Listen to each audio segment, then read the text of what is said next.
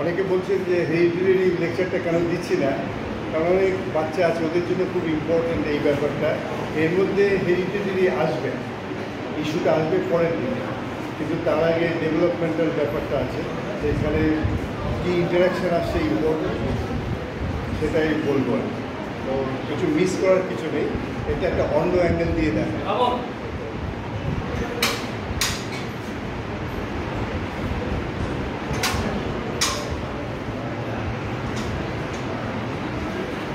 হয়তো সুবোধবাবুর জন্য ডাবল হয়ে সবাইকে ধন্যবাদ, বিশেষ করে স্কুলের হেডমাস্টারমশাই এনসি মণ্ডল, ওনাকে অসংখ্য ধন্যবাদ আমাকে আমন্ত্রণ করার জন্য এবং এখানে সুযোগ দেওয়ার জন্য। এই জিনিসগুলো আমি বলবো সেগুলো অত্যন্ত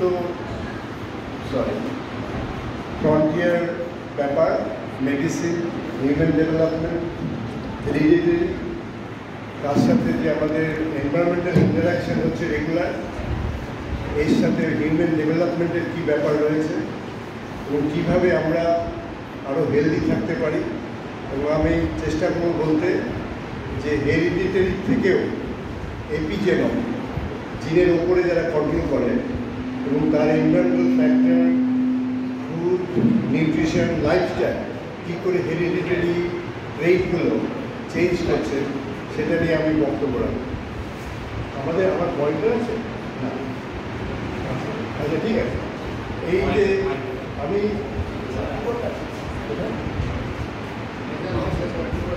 কিবোর্ডে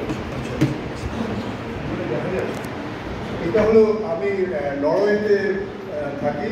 নরওয়ে গভর্নমেন্ট এটা সোশ্যালিস্টিক ডেমোক্রেটিক গভর্নমেন্ট। ওরা বিশ্বাস করে সব মানুষের ডেভেলপমেন্ট অ্যান্ড গ্রোথ এবং সবার ইকুয়াল অ্যাক্সেস মেডিসিন এবং এডুকেশনে সব ফ্রি এবং সবার সমান অধিকার আছে। ওরা চায় সমস্ত ক্লাসরুমকে ডেভেলপ করতে। ওরা ফার্স্ট, সেকেন্ড, থার্ড এই ব্যাপারগুলো ওরা চায় না। সেই জন্য ওই দেশে র্যাঙ্কিং বলে কিছু ব্যাপার নেই, গ্রেড আছে এবং যে যা খুশি করতে পারে যার ক্ষমতা অনুযায়ী। কোনো কম্পিটিশন এক্সাম নেই। ক্লাসের পঠন পাঠনও অনেকটাই অন্যরকম, বিশেষ করে স্কুলে বিশেষ করে মেডিকেল সায়েন্সে ওটা দুভাবে পড়ানো হয়। একটা হলো ওপেন ব্যাপার, আর সপ্তাহে একদিন সব স্টুডেন্টরা গ্রুপ করে বনে জঙ্গলে যায়, ওখানে ক্লাস হয়, অনেকটা টেগোরিয়ান শান্তিনিকেতনের মতো। আবার আরেকটা যেটা হয় প্রবলেম বেসড লার্নিং, সেটা হলো সোমবার দিন যেই প্রজেক্টটা, যেই ক্লাসটা পড়ানো হবে এক সপ্তাহ ধরে, তার উপরে একটা কাল্পনিক একটা কোশ্চেন পেপার তৈরি করা হয়। তাতে বিভিন্ন কোশ্চেন থাকে, ছাত্রদের কাছ থেকে তার উত্তর এক্সপেক্ট করে। আবার এক সপ্তাহ ক্লাসটা হয়ে যাওয়ার পরে ফ্রাইডেতে আবার ওই গ্রুপকে নিয়ে ওই টিচার বসবে। তখন ওই ক্লাসে এটা হওয়ার মানে লেকচারগুলো হওয়ার পরে তখন আবার ওদের কাছে উত্তরটা চাওয়া হয়। তার মানে প্রুভ করা হচ্ছে যে ওরা কি জানে from informal education, R formal এডুকেশনের পরে এক উইক পরে ওরা কি জানলো তার সাথে কী মানে কী ইয়ে রয়েছে, সিঙ্ক করে নাকি। এবং সেটা দুটো উদ্দেশ্য। একটা উদ্দেশ্য প্রমাণ করা যে আমাদের শিক্ষা ব্যবস্থায় দুটো সিস্টেমই খুব ইম্পর্টেন্ট, একটা ইনফর্মাল আর একটা ফর্মাল। স্কুলের এডুকেশন যেখানে সোশ্যাল ইন্টারাকশন, এডুকেশন ডেপথ সেগুলো থাকছে, বা কোর্সটাকে টিচার ডিটেলসে যাচ্ছে, তার একটা আলোচনা ফ্রাইডেতে হবে। কিন্তু সেই আলোচনা অলরেডি মানডেতে হয়েছে। সেটা হলো বেসাল যে একটা জ্ঞান আছে তার ভিত্তি করে যে যা খুশি বলতে পারে সেটা পয়েন্টেড করা, নোট করা হয়। তারপরে ফ্রাইডে থেকে কেন বলেছে কেন বলেনি ওটার বিবেচনা হয়। এটাকে বলা হয় প্রবলেম বেসড লার্নিং। এবং এটা হওয়ার পরে দেখা গেছে ওর মুখস্থ করার আর দরকার নেই, মোটামুটি ঢুকে যায়। তো এই যে নরওয়েতে নরওয়ে, ফিনল্যান্ড, স্কটল্যান্ড, সিঙ্গাপুর, ওরা হলো প্রাথমিক স্কুল এবং হায়ার সেকেন্ডারি স্কুলের টপ র্যাঙ্কিং কান্ট্রি। তাদের এডুকেশন সিস্টেমটা অন্যরকম। ওখানে যেটা বললাম, এবং কোশ্চেন মোটামুটি খুবই অবজেক্টিভ বেসিসে হয়, কিছু ডেসক্রিপটিভ থাকে, ওটাতে এমনভাবে করা হয় যাতে মুখস্থ করার কোনো দরকার নেই। এবং র্যাঙ্ক যখন মার্কিং করা হয় গ্রেড, তখন 3 জন টিচার দেখে, 2 জন টিচার, 1 জন সেন্সার, এবং ওদের মধ্যে যদি কনকার না করে তাহলে আবার ওটা দেখে যতক্ষণ পর্যন্ত টিচার এগ্রি করছে এর নাম্বার ওর নাম্বার, এবং সব নন বায়াস, কারণ নাম টাম থাকে না, যার ফলে একটা সুষম ট্রান্সপারেন্ট একটা মার্কিং সিস্টেম তৈরি হয়েছে। এর জন্য অনেক রিসোর্স দরকার, টিচার দরকার, খুবই ইম্পর্টেন্ট। যাই হোক, আজকের নেক্সট স্লাইড।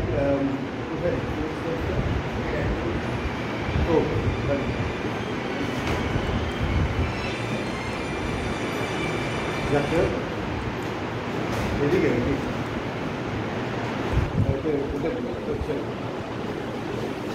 না, তাহলে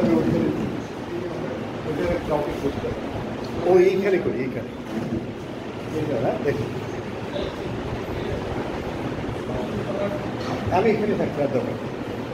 এখন আমি প্রথমে ফুড দিয়ে আসবো, তারপরে এডুকেশনে আসবো, হেলথে আসবো, তারপরে হেরিডিটিতে আসবো, তারপরে হিউম্যান ডেভেলপমেন্টের একটা কম্পোজিট পিকচার রাখতে চেষ্টা করি। এটা অনেক দিন আগে কনফুসিয়াস বলেছিল যে medicine is not health care, food is a health care, R medicine হচ্ছে সিক কেয়ার। কেউ যখন সিক হয় তখনই মেডিসিন দরকার পড়ে। এখন কোশ্চেন হলো, নরওয়ে গভর্নমেন্ট যেহেতু সমস্ত মানুষের হেলথ এবং এডুকেশন ফ্রি, ওরা চায় কারোর এই অসুখ বিসুখ যাতে না হয়, অর্থাৎ মেডিসিনে যাতে ডিপেন্ডেন্সি না আসে। সেই জন্য হেলথ কেয়ার খুব ইম্পর্টেন্ট। তার জন্য মেডিসিন ফ্যাকাল্টিতেও নিউট্রিশন, এনভায়রনমেন্ট ওগুলো ঢোকানো হয়েছে, যাতে ডাক্তাররাও আমাদের দেশের মতো না, সত্যিকারের নিউট্রিশন, ফুড, ফাংশনাল ফুড, কোন ডিজিজ হলে কী ফুড খাবে, কেন খাবে, তার সম্মুখ একটা ধারণা লাভ করতে পারে। কিন্তু সেটা অনেক দিনের পুরনো কথা, কেউ প্র্যাকটিস করে না। আরেকটা যেটা ব্যাপার হয়েছে, উনি হলেন মডার্ন মেডিসিনের ফাদার। উনি নিজেই বলেছেন যে one of the first duties of the physician হচ্ছে is two educate the মাসেস, not to take the medicine. তার মানেটা কি? উনি বলছেন সব যে তোমাদের কাজ হবে ডাক্তারদের যে লোককে বলা যে মেডিসিন নিও না, এটা সুইসাইডাল কিন্তু নিজের প্রফেশনের জন্য। কিন্তু উনি ওটা বলে গেছেন। তার কারণ হলো আমাদের যে ফিজিওলজি আমাদের জানতে হবে, আমাদের নিউট্রিশন, ইন্টারাকশান জানতে হবে, এনভায়রনমেন্ট জানতে হবে। ওটা যদি আমরা জানি ভালো করে, তাহলে কিন্তু আমাদের মেডিসিন নেওয়ার দরকার হয়।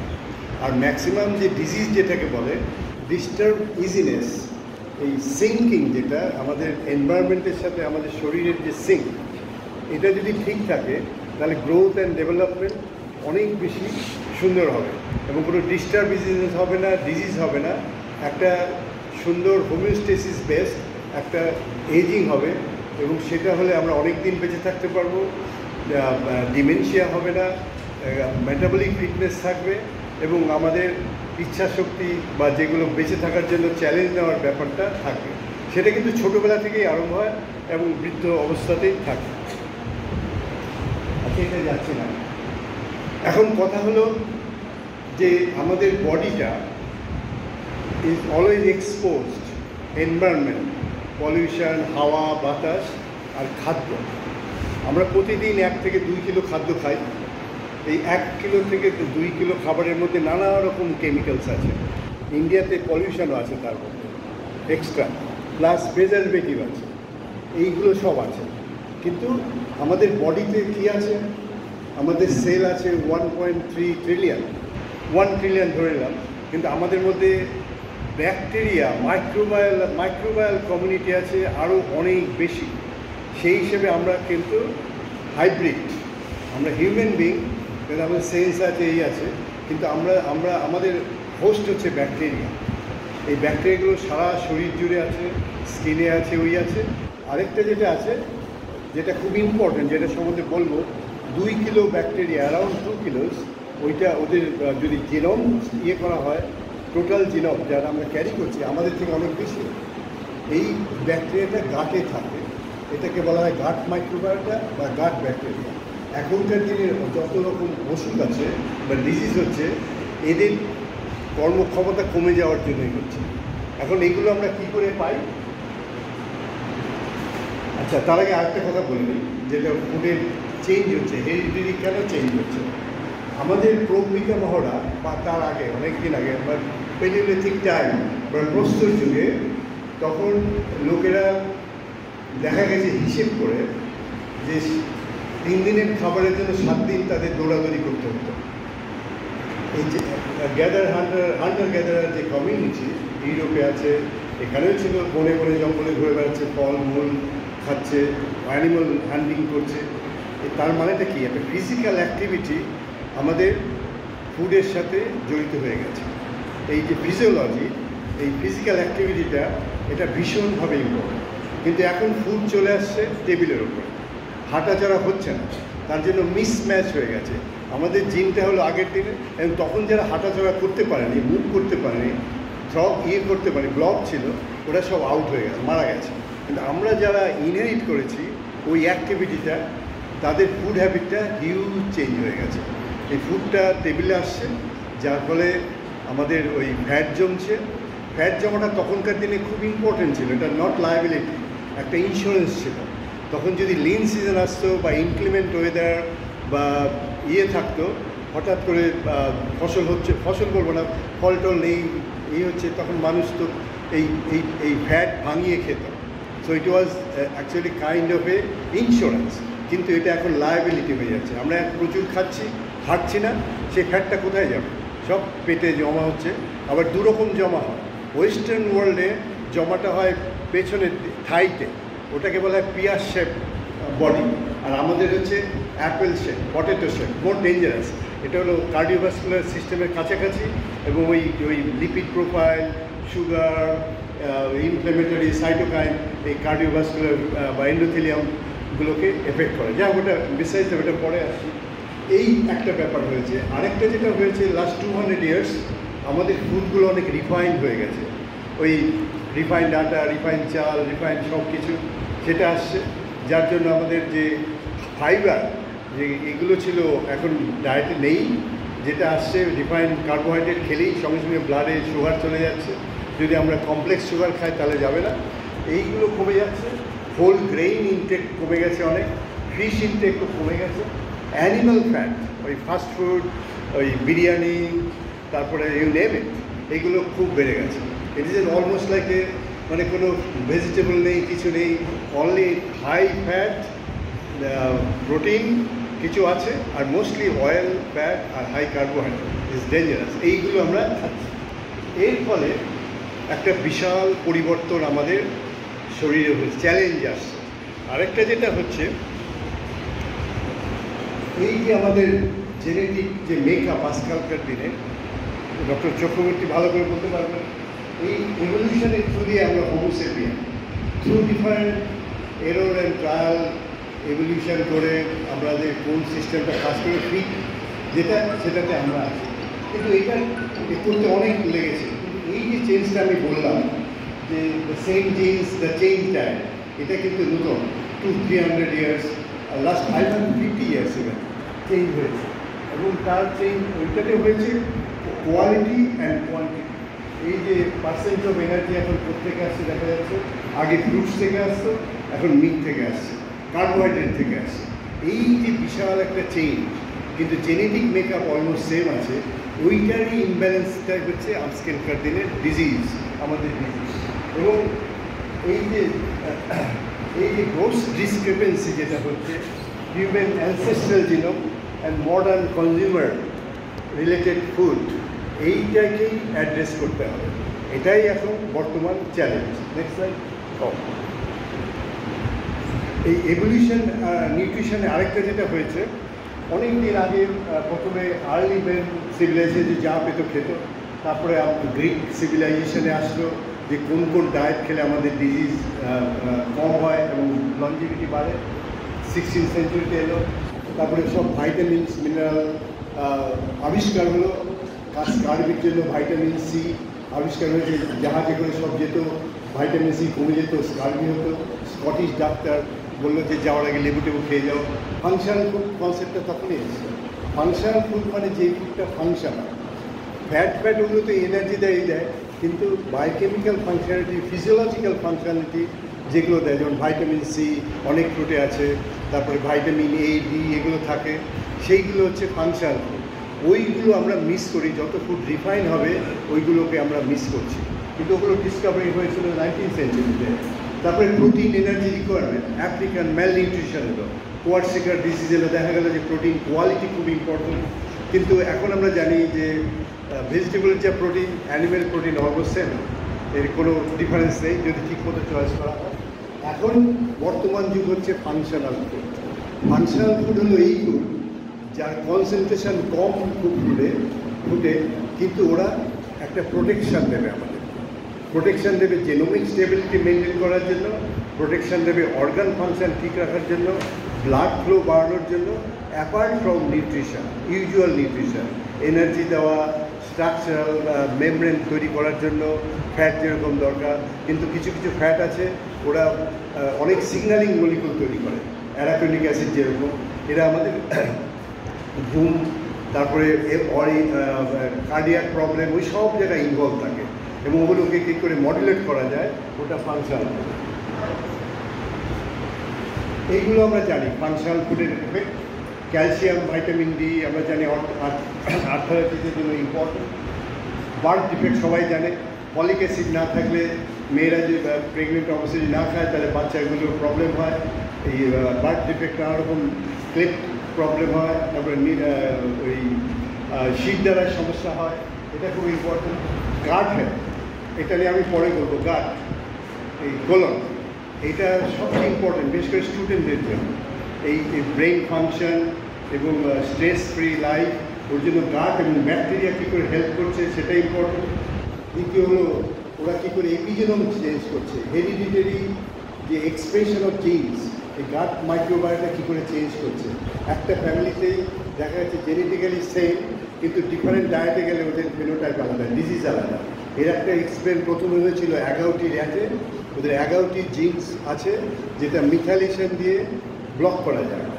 একই মায়ের দুটো বাচ্চা সেম আছে, 11টি জিন আছে, একজনকে ফলিক অ্যাসিড ডেফিসিয়েন্ট ডায়েটে খাওয়ানো হলো, আরেকটা ফলিক অ্যাসিড ছিল, দেখা গেলো একটা বিশাল মোটা হয়ে গেল, আরেকটা যেরকম নর্মাল সেটা হলো। জিন সেম, কিন্তু এনভায়রনমেন্টাল ফ্যাক্টর ডিফারেন্ট, তাতে জেনেটিক এক্সপ্রেশনটা চেঞ্জ হয়ে গেছে।